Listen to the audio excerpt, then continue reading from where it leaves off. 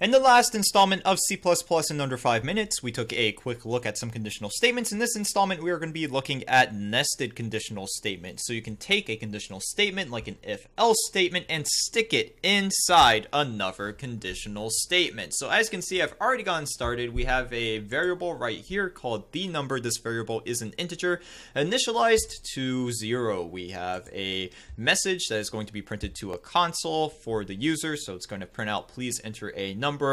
And then of course we're going to use cn and the extraction operator to grab the number from the user. And if I run this in the terminal, you can see that I have this set up already. So if I just enter 5, nothing's going to happen.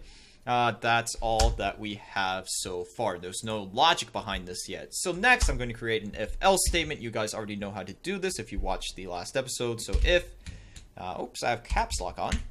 So if, let's try this again. There we go. If the number is greater than 0, we are going to print out a message. So just open up these brackets and see out the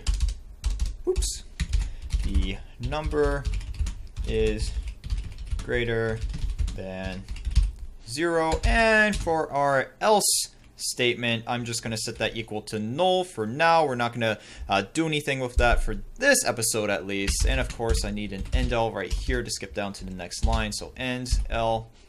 And then for our else statement, once again, else is just going to really do nothing right now. So we're going to drop a null in there. Null.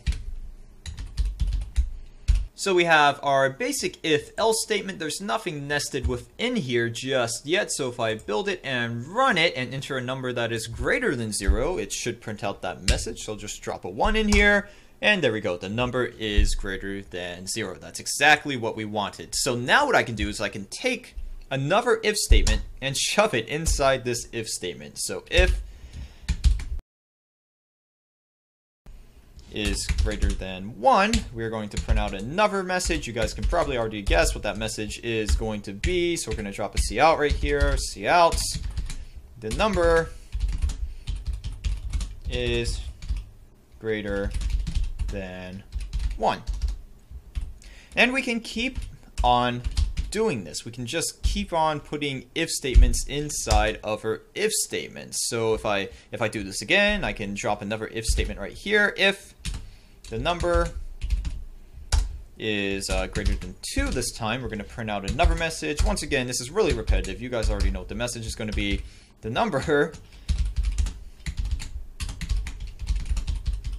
is greater than 2. So now we have two if statements nested inside our initial if statement. Now you don't necessarily have to have else statements to go along with these. Actually, if I got rid of this else right here, nothing would happen.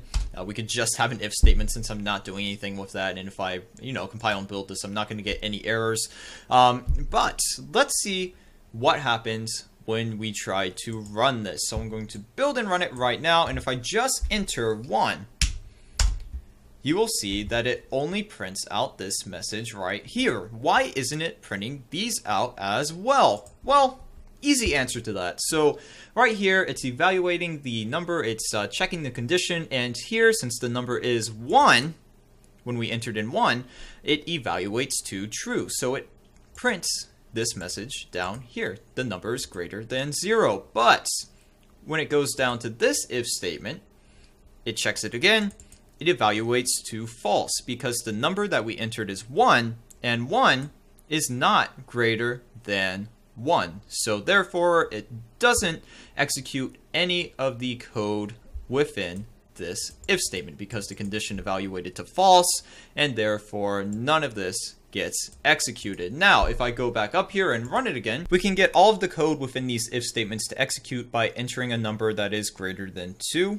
So if I enter a number that is greater than 2 and enter 3, you'll see that it prints all 3 messages. And yes, everything is valid in here. 3 is greater than 0, 3 is greater than 1, 3 is greater than 2. And the reason it prints all these messages out is because it checks the first condition. This first condition right here evaluates to true because 3 is greater than 0. This condition right here evaluates to true because 3 is greater than 1. And this condition right here evaluates to true because, once again, this is super repetitive, but 3 is greater than 2, and therefore it prints all of these messages. If you're really set on wrapping your head around C++, then I would highly recommend having a written resource laying around. And this is a great book. This is C++ Premier Plus by Stephen Prada. I bought this last week, read through it, and I love this book. I had to use a different C++ book for college during my C++ courses there. And this blows that book out of the water. It's much easier to read. I love the way this is laid out. And it has everything, pretty much everything that you need to know about C++ in here. Tons of examples. And if you want to check this out, I will put the link to it down in the description. It's also very affordable, especially compared to most college textbooks. This was $30 off Amazon. I couldn't even rent my C++ book that I had for college for $30. That thing costs at least $60 to rent. So a real bargain. Tons of content in here, good content, well written, lots of examples. And if you want to check this out, once again, link will be down in the description. Thanks for watching, guys. If you have any questions, comments, or concerns, you can go ahead and post a comment down in the comment section. Don't forget to drop a like on this video. If you didn't like this video, please tell me why. And of course, please do not forget to subscribe to my YouTube channel.